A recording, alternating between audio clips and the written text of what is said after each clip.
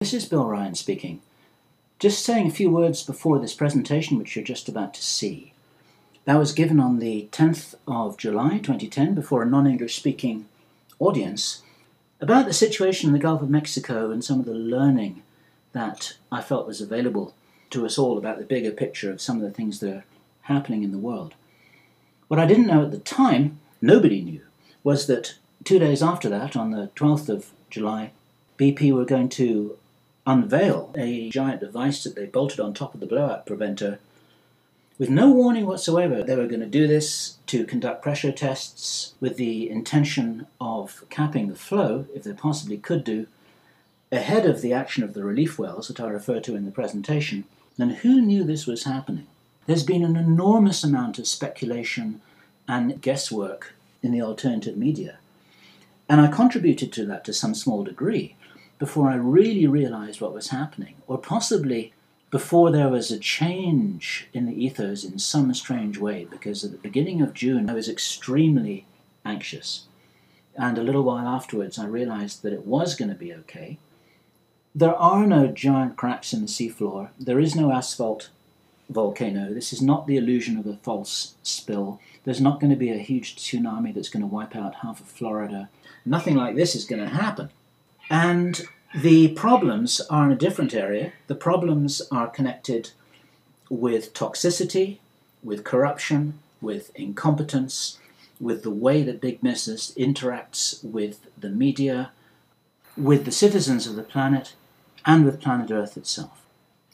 There are a lot of things that happen in the physical world which we don't get to hear about at all. Many people don't know, for example, that over the last 40 years there has been an enormous oil catastrophe in Nigeria. It's actually much more serious and has had a much worse effect on the environment. 40. And nobody knows about it and nobody cares about it, because it's not happening to us. It's happening to those other people in Africa.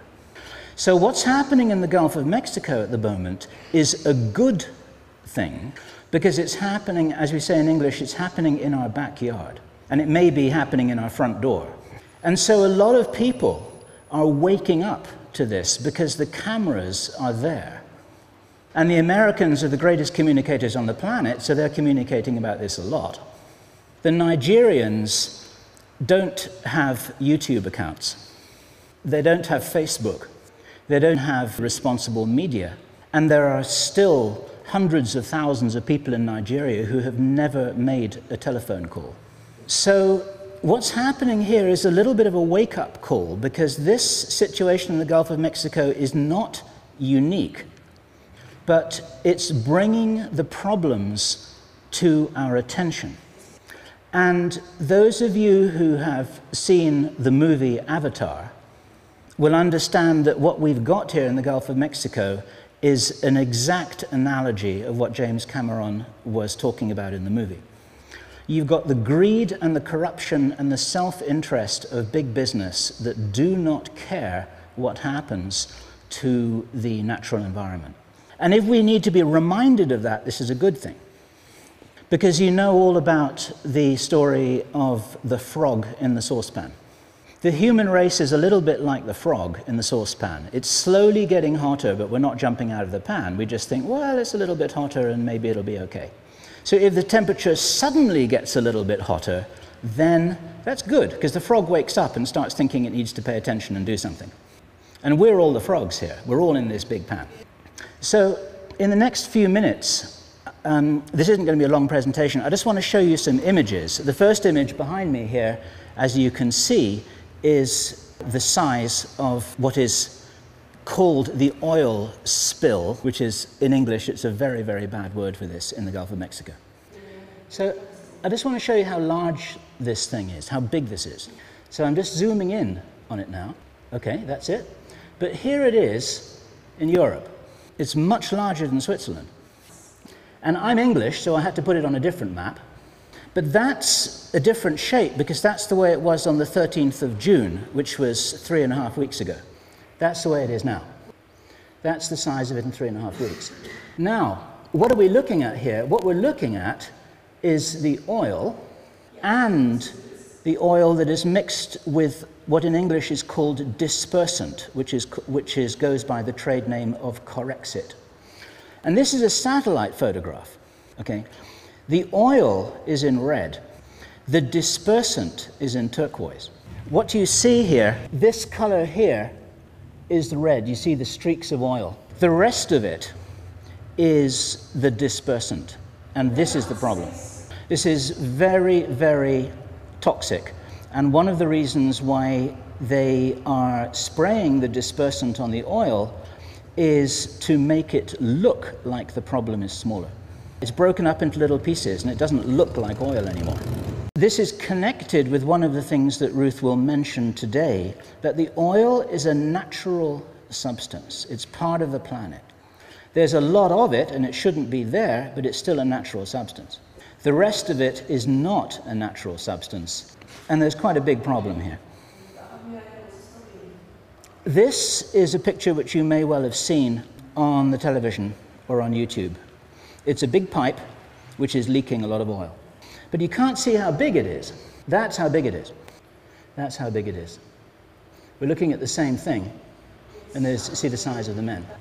That's another picture, and here, this thing which is called the blowout preventer. Can you see this clearly? Yeah, you can see how big the thing is. Look at the wheels on the truck at the bottom. It's enormous. And this thing here, which we're looking at, is at the very, very top of that picture. Now, this isn't particularly important, but I just wanted to emphasize the fact that the problem is large, not small. Now, there's another thing which is worth looking at. This is a photograph of a whiteboard that was in a meeting room in NOAA. NOAA is the National Oceanics and Atmospherics Administration. And here it says estimated 64,000 to 110,000 barrels per day. They knew this on day 2. Officially, BP have now admitted that the rate of the leak is 60,000 barrels per day. Officially, they've admitted that now. But the only reason why they haven't given a higher number is because the experts couldn't agree what the maximum possible number might be. So I'm just underlining the reality of the problem. Now, there's another aspect to the reality of the problem. About 3 weeks ago, Ruth translated a little document that came from an interview from Lindsay Williams with Alex Jones, I think it was. Since then, I've been following the situation very closely, and I'm pretty sure that the person who is giving Lindsay Williams his information is lying to him. And I'm not going to speculate why, because I actually don't know. There are all kinds of possible reasons. But what's been happening in the last month is that on the internet there's a lot of crazy stories going around with very large numbers and very frightening scenarios. And I'm not going to go into huge detail here, but I want to tell you that I've really spent a lot of time looking into this. And a lot of the things that people are worried about are not going to happen. The problem is the toxic environment. It's a metaphor for the spiritually toxic environment that there is on planet Earth. The whole thing is a metaphor. It's a valuable metaphor. Planet Earth is a very beautiful place, and we have sort of come into this planet and we've really messed it up. One of the problems at this level of the games is that spiritual beings have come down to this level and they've messed it up. The things that won't happen, there's not going to be a big tsunami, there's not going to be a collapse of the ocean floor, there's not going to be a methane explosion. Lindsay Williams is wrong about the pressure in the well. It's not nearly as large as he said. It's large, but it's not that large. And there's some thing that's going on here that's trying to make people scared, but they're focusing on the wrong issues. The real issues are all the issues that are shown in the Avatar movie. And next month, the problem will be solved. in my personal opinion. These are the guys who are going to fix it. The man on the left, whose name is John Wright, he has a 100% success record of solving problems like this. His record is 40 successes out of 40. And he's going to do the job, and I invite those of you who have the ability to do so to look into that man's consciousness and check out his intentions. So that's really what I wanted to say, and I just wanted to... This is, of course, only a tiny amount of what's really happening in the world, but it's a good example of the sort of thing that's happening. It's an example. And the question, which then I hand over to Ruth and Stefan and Armin to discuss for the rest of the day, is what can we do about it? There seems to be an intention to make people feel helpless and powerless. And just the last thought I want to leave you with, which is very interesting to me, is that the alternative media community, which includes myself, has a kind of neurosis. It's almost like they want something bad to happen so they can really get excited and talk about it. It's not the same thing as being negative. It's not the same thing as trying to make people frightened. It's an interesting question, but my personal opinion is that a lot of people who are talking and writing about these things, people get very excited about these situations, but because they know that there's something wrong. But sometimes they don't know exactly what it is that's wrong, and so they pick on the wrong thing. So the situation on planet Earth is we are in trouble, and there is a problem, but we've got to know what the problems are, and there is something we can do about it, and this is where I hand the microphone over to you. About drilling deep water down, do you know anything about this? Do you mean the principle of... I don't understand the question, I'm sorry.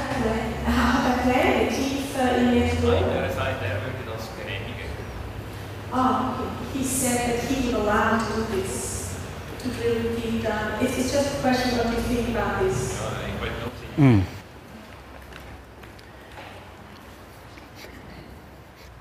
It's connected with what I was saying at the beginning, that this is an important thing to have happened because we're now more aware than we were before that we're absolutely at the limit of human technology. And the risks that are taken need to be considered in the context of whether we are able to solve the problems if something goes wrong. And I think that what happened in the Gulf of Mexico was an accident, but it was an accident that was compounded by a lot of very bad decisions that were made by people who were motivated by greed and self-interest. And we've always had greed and self-interest on this planet, but what's changed now is that the focus of the greed and self-interest is on very large projects where we may not be able to solve the problem if something goes wrong. So they take the risk, but we pay the price. And, I mean, I could talk about this for a long time, so could you. It's about responsibility. And one of the important definitions of responsibility is the willingness to see something right to the end and clean it up whatever happens. That's what responsibility is. So we're being taught a lesson in responsibility here. And I am actually confident that they will solve this problem. But I referred to it as a wake-up call. And it's like the alarm clock in your bed in the morning, which has a snooze alarm on it. If you don't wake up the first time, then it'll go off later and it'll be louder next time. And it'll keep on happening until you get up. And this is, I think, the situation that we've got here. And the relevance to your question is that the greed and the self-interest is causing these enormous companies to take these huge risks, and they don't necessarily always have the technology to solve the problem. Is that at least one answer to your question? For me personally, it's all about balance, because right now, if we didn't have oil, if we didn't have mines to get the minerals out of the earth, you wouldn't be here, you wouldn't be wearing any clothes, you wouldn't hear what I was saying, we'd all be living in caves. And the challenge is to advance technologically in balance with nature. And this goes back again to what I was saying about the Avatar movie. If I had the ability to make a decision, I would make this kind of deep water drilling illegal until we knew that we had the technology to handle absolutely everything that could possibly happen. But there are a lot of people now who are asking those questions, not just us in this room. And I think that's another reason why I think it's a valuable experience for us as human beings to learn what there is to learn.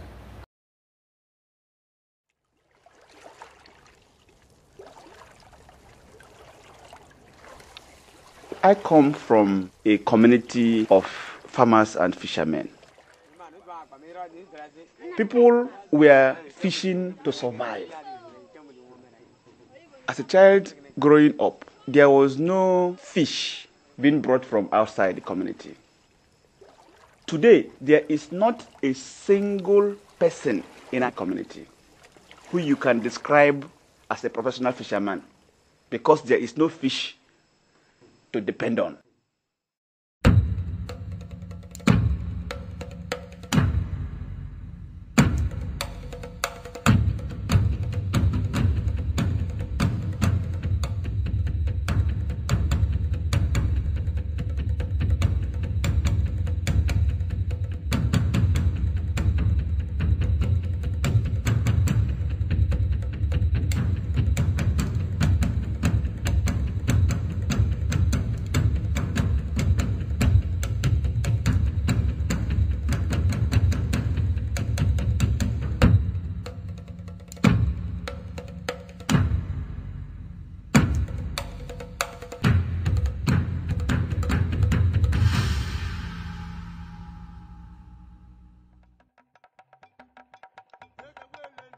This share of paradise, the delta of my birth, reels from an immeasurable wound.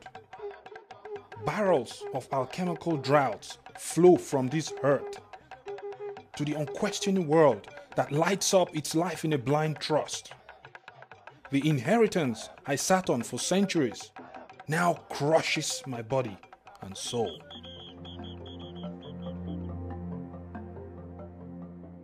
We have enough wealth.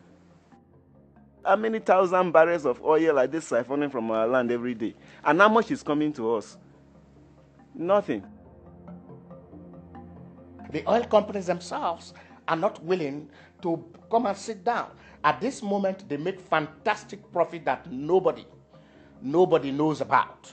They produce the oil, they report to government, they sell the oil, and government sits down in Abuja only to receive the profit.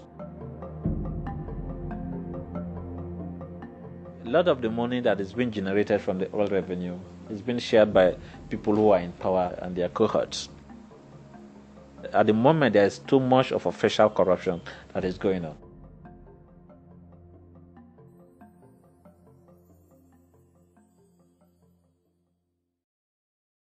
If the government cannot even address matters as basic as water to drink, sanitation, public education, then of course it's difficult.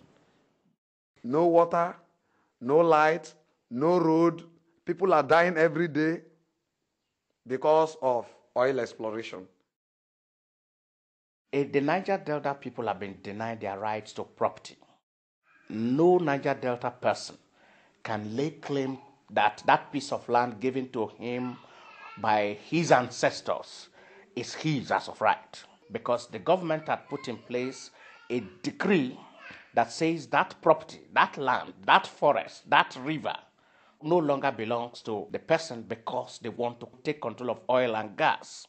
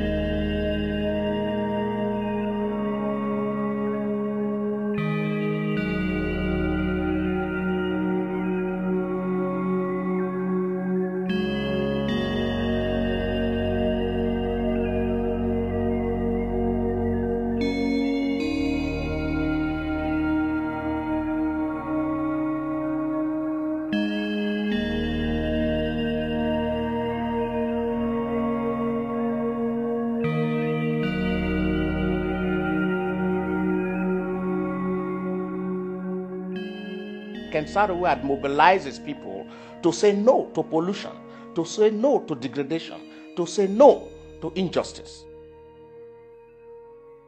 It is that shout of no, that resistance, that the federal government will not want to tolerate. And that was why they hanged him.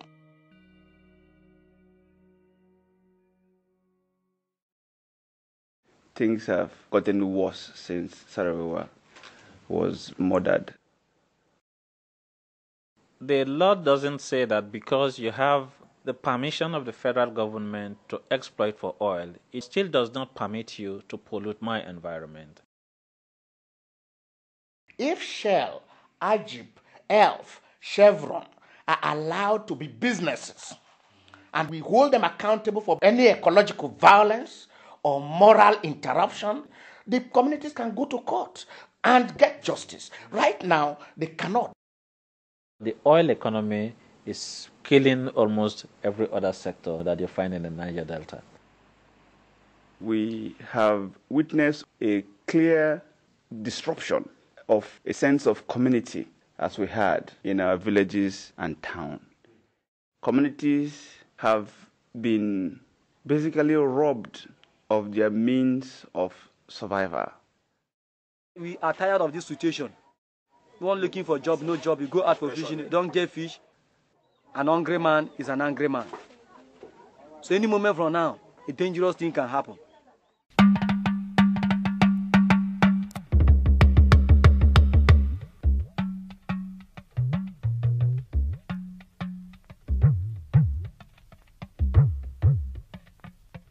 They can shut down oil production in Nigeria. The effect of that on the federal government will be grave. The government will collapse. Niger Deltans have been talking for years, but when men carried its own weapon, the government is shaking everywhere. So that means the government respects violence, not dialogue. We have a very repressive government. We have a military that is out to kill. Such a military will go to any length in wiping out communities that occupy a platform and they have it closed down. We are the Niger Delta soldiers. We are angry that our brother has been killed. The average Niger Delta is not afraid of death. And if he must die a hero, not a coward. There are different phases of struggle. We are still using dialogue. Let us see if these people will look at things in our view. But if they do not, everybody, even the women, not only the men, even the women will carry weapons. And when it starts, until we have our freedom, we won't stop.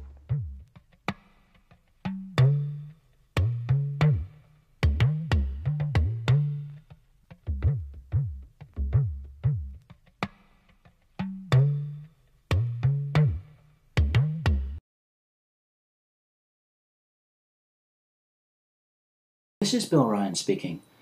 Just saying a few words before this presentation which you're just about to see. That was given on the 10th of July 2010 before a non-English speaking audience. About the situation in the Gulf of Mexico and some of the learning that I felt was available to us all about the bigger picture of some of the things that are happening in the world. What I didn't know at the time, nobody knew, was that 2 days after that, on the 12th of July, BP were going to unveil a giant device that they bolted on top of the blowout preventer with no warning whatsoever. They were going to do this to conduct pressure tests with the intention of capping the flow, if they possibly could do, ahead of the action of the relief wells that I refer to in the presentation. And who knew this was happening? There's been an enormous amount of speculation and guesswork in the alternative media. And I contributed to that to some small degree before I really realized what was happening, or possibly before there was a change in the ethos in some strange way, because at the beginning of June I was extremely anxious. And a little while afterwards I realized that it was going to be okay. There are no giant cracks in the seafloor. There is no asphalt volcano. This is not the illusion of a false... all in this big pan. So in the next few minutes, this isn't going to be a long presentation. I just want to show you some images. The first image behind me here, as you can see, is the size of what is called the oil spill, which is, in English, it's a very, very bad word for this in the Gulf of Mexico. So I just want to show you how large this thing is, how big this is. So I'm just zooming in on it now. Okay, that's it. But here it is in Europe. It's much larger than Switzerland. And I'm English, so I had to put it on a different map. But that's a different shape because that's the way it was on the 13th of June, which was 3.5 weeks ago. That's the way it is now. That's the size of it in 3.5 weeks. Now, what are we looking at here? What we're looking at is the oil, and the oil that is mixed with what in English is called dispersant, which goes by the trade name of Corexit. And this is a satellite photograph, okay? The oil is in red. The dispersant is in turquoise. What you see here, this color here, is the red. You see the streaks of oil. The rest of it is the dispersant, and this is the problem. This is very, very toxic, and one of the reasons why communicators on the planet, so they're communicating about this a lot. The Nigerians don't have YouTube accounts. They don't have Facebook. They don't have responsible media. And there are still hundreds of thousands of people in Nigeria who have never made a telephone call. So what's happening here is a little bit of a wake-up call, because this situation in the Gulf of Mexico is not unique, but it's bringing the problems to our attention. And those of you who have seen the movie Avatar will understand that what we've got here in the Gulf of Mexico is an exact analogy of what James Cameron was talking about in the movie. You've got the greed and the corruption and the self-interest of big business that do not care what happens to the natural environment. And if we need to be reminded of that, this is a good thing. Because you know all about the story of the frog in the saucepan. The human race is a little bit like the frog in the saucepan. It's slowly getting hotter, but we're not jumping out of the pan. We just think, well, it's a little bit hotter and maybe it'll be okay. So if the temperature suddenly gets a little bit hotter, then that's good, because the frog wakes up and starts thinking it needs to pay attention and do something. And we're all the frogs here. We're spill. There's not going to be a huge tsunami that's going to wipe out half of Florida. Nothing like this is going to happen. And the problems are in a different area. The problems are connected with toxicity, with corruption, with incompetence, with the way that big business interacts with the media, with the citizens of the planet, and with planet Earth itself. There are a lot of things that happen in the physical world which we don't get to hear about at all. Many people don't know, for example, that over the last 40 years there has been an enormous oil catastrophe in Nigeria. It's actually much more serious and has had a much worse effect on the environment. 40. And nobody knows about it, and nobody cares about it because it's not happening to us. It's happening to those other people in Africa. So what's happening in the Gulf of Mexico at the moment is a good thing because it's happening, as we say in English, it's happening in our backyard, and it may be happening in our front door. And so a lot of people are waking up to this because the cameras are there. And the Americans are the greatest community. They are spraying the dispersant on the oil is to make it look like the problem is smaller. It's broken up into little pieces and it doesn't look like oil anymore. This is connected with one of the things that Ruth will mention today, that the oil is a natural substance. It's part of the planet. There's a lot of it and it shouldn't be there, but it's still a natural substance.